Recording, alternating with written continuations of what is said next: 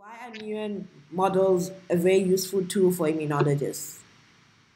Oh, well, they are very useful, as you said. We have, if we just talk about autoimmunity, we have two main types of models. The models where you sort of know the antigen and you want to provoke an autoimmune response.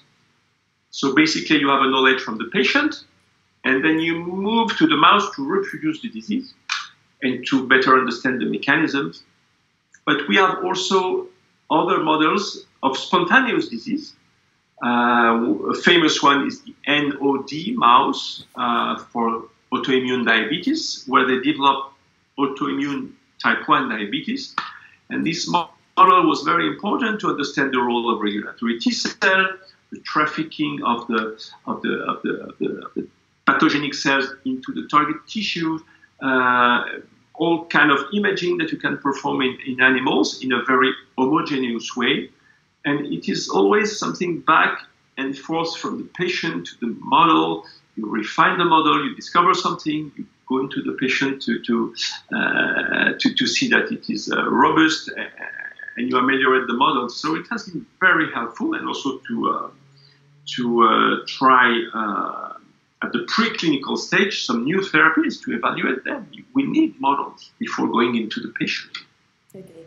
So in terms of your own research, how have you used Murine models to contribute to the better understanding on the different autoimmune diseases that you study? Oh, so as I said, we're currently interested in taking antibodies from the patient and transfer it to mice to see if we transfer the disease, which is the case. So it is a good way to study the mechanism of the autoimmune necrotizing myopathies. Also, we are working on a model of NOD mice, as I was talking, because when these mice have a genetic deficiency, they are knockout for a gene that is involved in co-stimulation of T cell, ICOS gene. The NOD ICOS mice do not develop diabetes anymore. So the conclusion is that you need ICOS-mediated co-stimulation to have diabetes. Okay.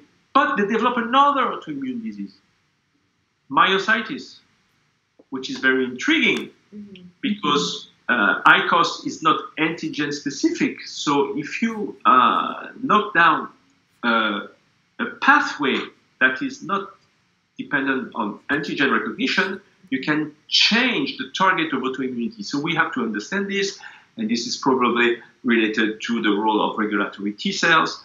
And it is also the only model of autoimmune myopathy that is spontaneous. And so this has been a very good model we are working on. Okay.